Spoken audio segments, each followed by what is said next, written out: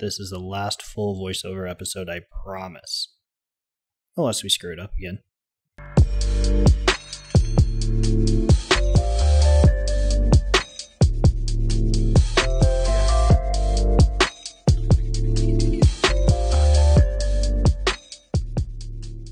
Today we're reviewing Humble Forager Gypsy Outpost, a 12% alcohol by volume pastry porter. Their website reads as follows. This variant of our specialty Imperial Porter Stout celebrates the delicious flavors within our favorite Girl Scout cookie. We brew a thick, rich, chocolatey based beer before conditioning upon toasted coconut, vanilla beans, cocoa nibs, and cinnamon.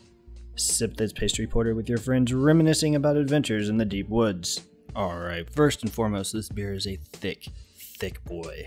This beer is thick, it's oily, it sticks to the side of the glass. I did my best to include some shots that showed that off. On the nose, the first thing that hit us just right in the face was this big blast of cinnamon. This was followed up with a big chocolatey aromas from the malt. And after the chocolatey aromas, you could really pick up the toasted coconut just lingering in the background of this beer. On the palate, the first thing that both of us picked up was chocolate, just lots and lots of chocolate.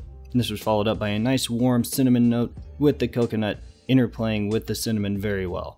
Both of us agreed that this beer just sits on the palate very heavy, it's very chewy, it's very mouth coating. Being a pastry porter, this beer is very sweet. If sweet is not your thing, do not pick up this beer. In this case, sweet is absolutely our thing. We went to town on this beer. At the end, you do get a nice warming sensation from the alcohol. It is 12% after all, but what you don't get is any sort of taste of alcohol. There is none of that on the tongue. None of that really just burning the back of your throat. It is just a nice warming sensation. The alcohol is very well hidden behind just the layers and layers of chocolate and cinnamon and coconut and flavor that this beer has. Honestly, our only concerns about this beer have nothing to do with the taste or smell or look and has everything to do with the packaging. Why is it only a 2-pack of 16-ounce cans? Why can't I get a keg delivered to my home hooked up to a kegerator that I installed on my fridge just for this beer? If it's not obvious to you by now, this beer is a buy. We both agree this is a buy. Go buy this beer. Whatever price they're selling it to you at, it's a bargain. Go buy it.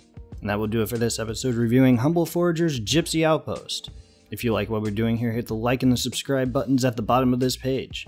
If there's a beer you would like us to review, let us know in the comments section, and we will see you next time.